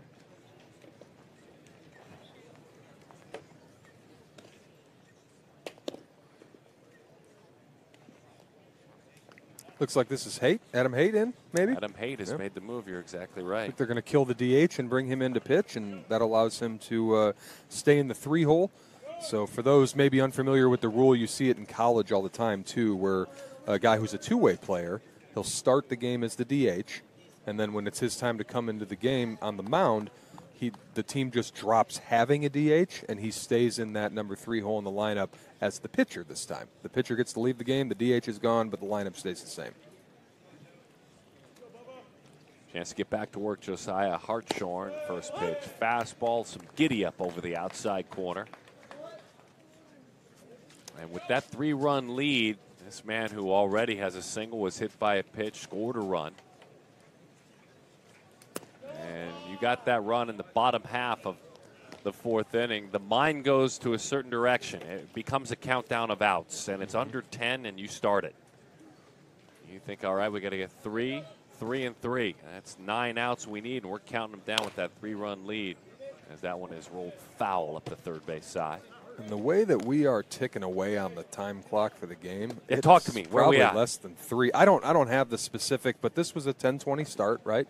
I think we started on time. And we started on time. It may be a couple minutes either way, whatever it was, the specifics. But we're afternoon now, so we're probably down under 20 minutes left of game clock. We're not going to play 3 innings. Ground ball to short. There's that kid again. There's that arm again. Agbayani with the play. Got a little cannon on that shoulder. He's kind of got all the tools, huh? With a dirty uniform, too. Hits left-handed. Really good player. Yeah, this is just a routine ground ball to short, but there's a lot you can take from watching a player field a routine ground ball, and he's balanced. The hands work well. It's a solid enough arm to play on that left side. Looks good. I had a feeling. I double-checked as that one hits the outside corner. Sean Gamble, who's walked twice. Agbayani wearing number 50. In memory did serve, but I double-checked. Dad wore 50 as well. Did he? During his time. Outstanding. A very famous Met number 50, if you will. Trying to think. You try and think back on Benny Agbayani, some of those big years. He had an 868 OPS as a Met in 2000. He had an 888 OPS in 1999. Did Benny Agbayani. And playing 200-plus games in those 2 years back-to-back. Those are some gaudy numbers. No question. No wonder they love the slugger. We have had some velocity in this game, Darren. Haight already up to 93 with the fastball here in his first inning of work. So that's 3 guys we've had at least that high so far.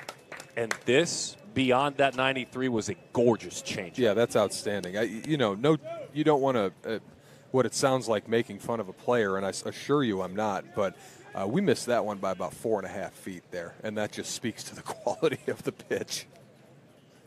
Against a man who, Brian told me, I'm not exaggerating, that I call one of the best high school players any grade in the country. Yeah. I don't know. 3 pitches. It's entirely possible that Sean Gamble has never in his life taken a swing that bad. And that's okay. That doesn't do anything to him negatively. Like, it doesn't impact our opinion. That was a dynamic changeup. Good-looking fastball just off the plate to Cale Fountain. To put a bow on our talented shortstop's dad. Benny Agbayani, a shortened career certainly, but he finished his career with an 806 OPS. Career. Absolutely.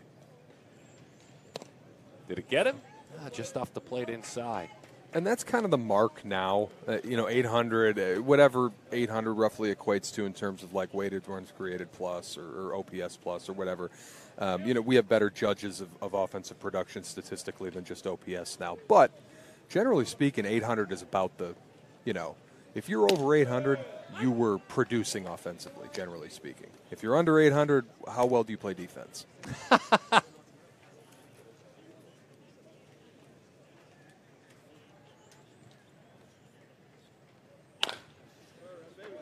Shot foul, third base side. Agbayani finished his career with regard to advanced metrics with a weighted runs created plus number of 109 in his career, with high water marks of 122 and 127 in 99 and 2000. I'm loving watching son play shortstop. Good at bat. Yep. There's a big base runner with 2 outs. You hope you can get just one little letdown, one crack when a pitcher like Haight is pitching so confidently. And that could be it right there. 92, 93 miles an hour with the fastball so far. He's thrown 1 slider, but we've seen that changeup, 85, 87, all kinds of tumble, all kinds of fade, all kinds of deception. Dynamic against left-handed hitters, as we saw against Sean Gamble. But now he's got to face righties. Let's see if that breaking ball comes out a little bit more. Let's see if the fastball becomes a little bit more of a challenger, or if he just stays with that changeup against right-handed hitters.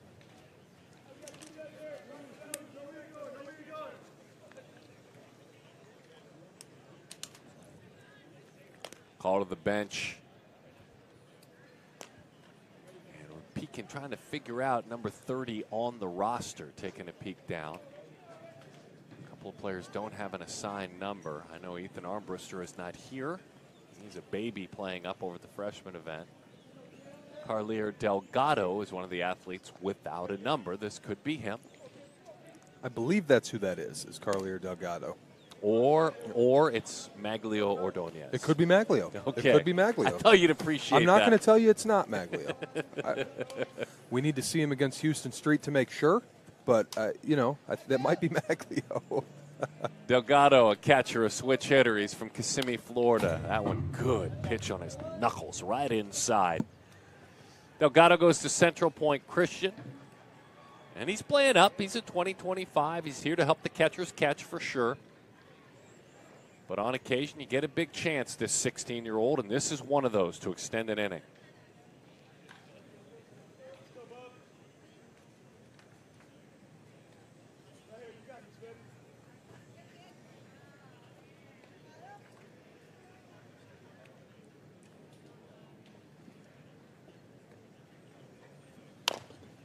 Carlier rolls that one foul third baseline.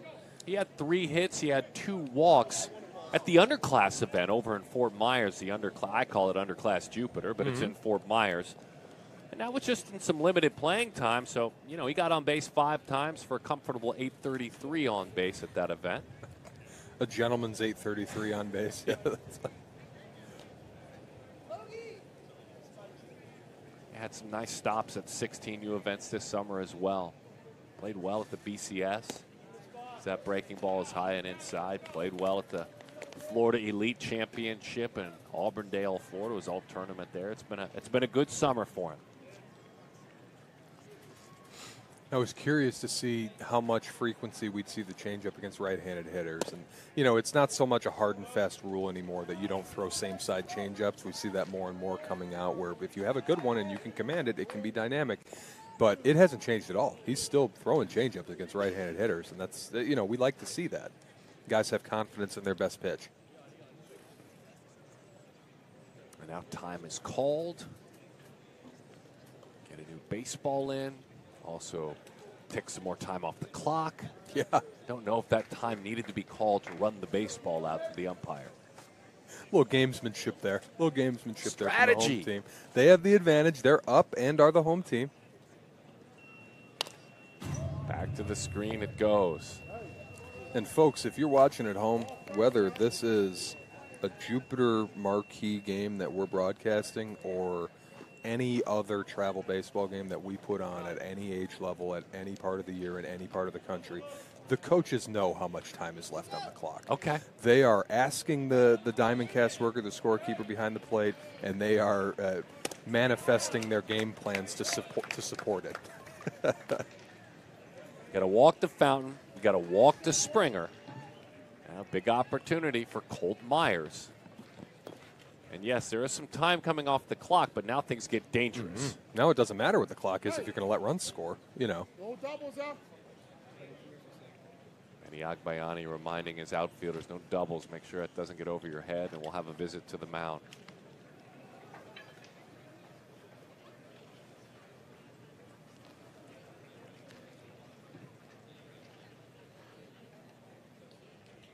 We've enjoyed the work today of Bruin at short. We've enjoyed the work with Bruin with a bat in his hands. This is with a bat in his hands. Yeah, another, you know, he's got multiple hits today. That one was really tattooed, this triple that he hit up the alley in left center field. He's a good runner. Haven't had him on a burn time to first to like really quantify it grade-wise, but clearly he's a good runner and a good athlete. He's a good defender at short, leadoff hitter, grinder mentality. Just a good overall player. We talked about it early in the open. He's very much on the cusp of that top 100 in the 2025 class.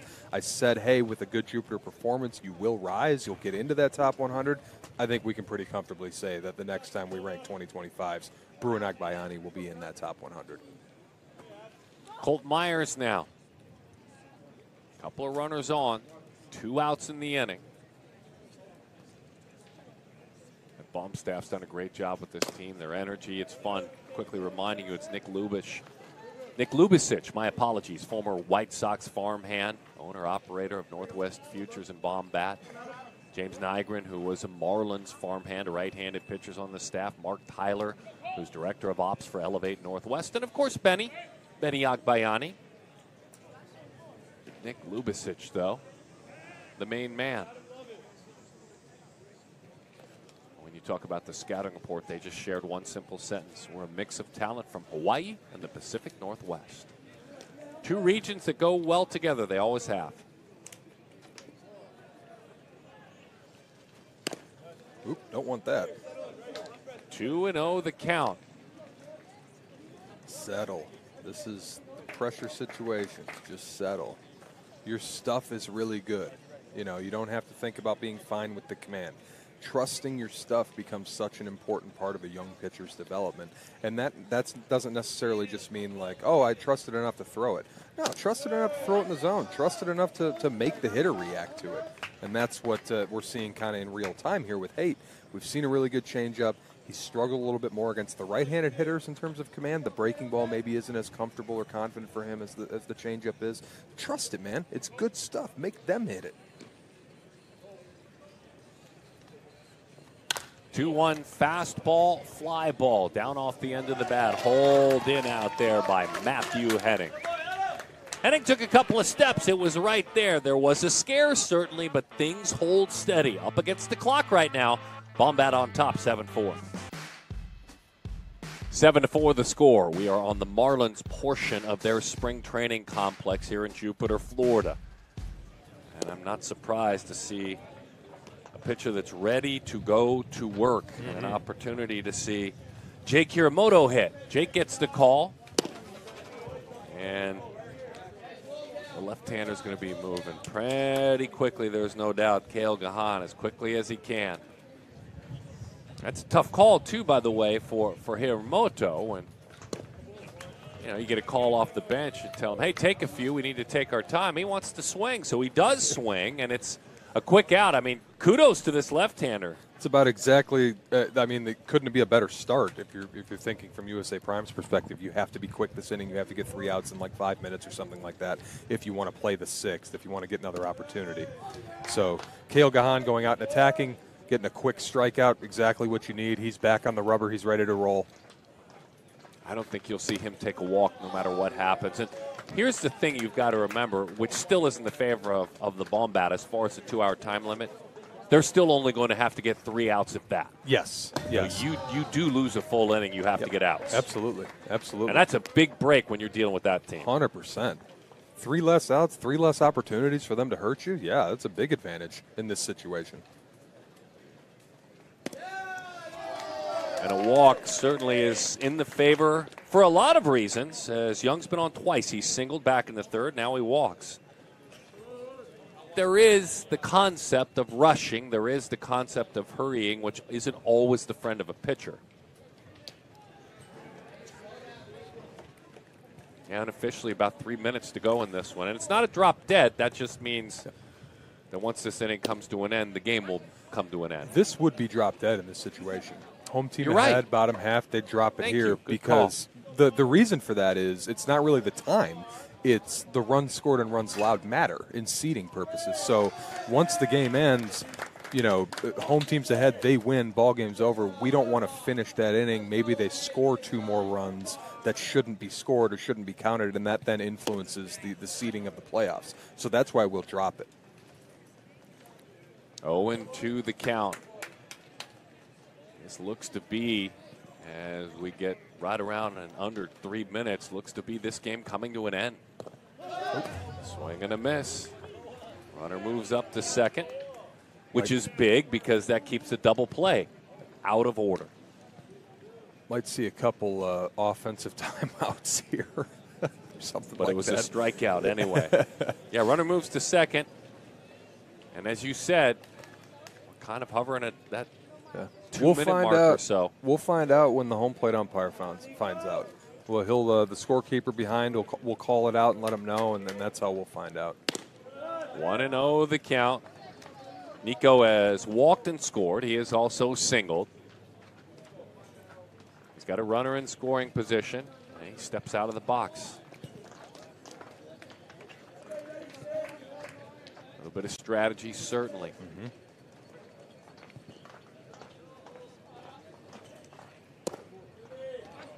1-1 the count. So what would happen is if USA Prime is able to record this 3rd out, even if there's 1 second left on the game clock, then we will play the top of the 6th inning. We'll give them their one more at bat. We'll roll it into that, and then if they were to tie it or take the lead, we would of course play the bottom half. But there's no chance of a 7th inning. When things are tight, 2 strikes on the batter, right up against it clockwise. Breaking ball is high.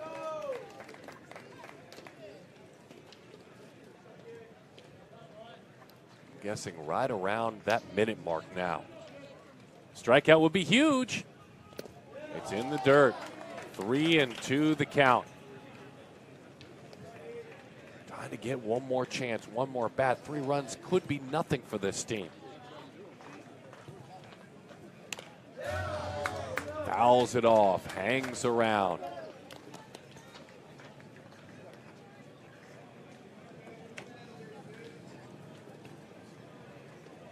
The Michigander on the mound.